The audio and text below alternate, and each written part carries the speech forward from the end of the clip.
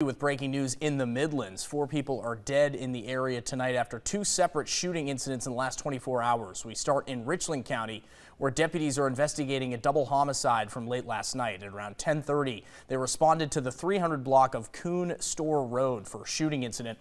When they arrived on scene, they found 2 men dead inside of a car. Unclear at this time what led up to that shooting. No word on any suspects as well.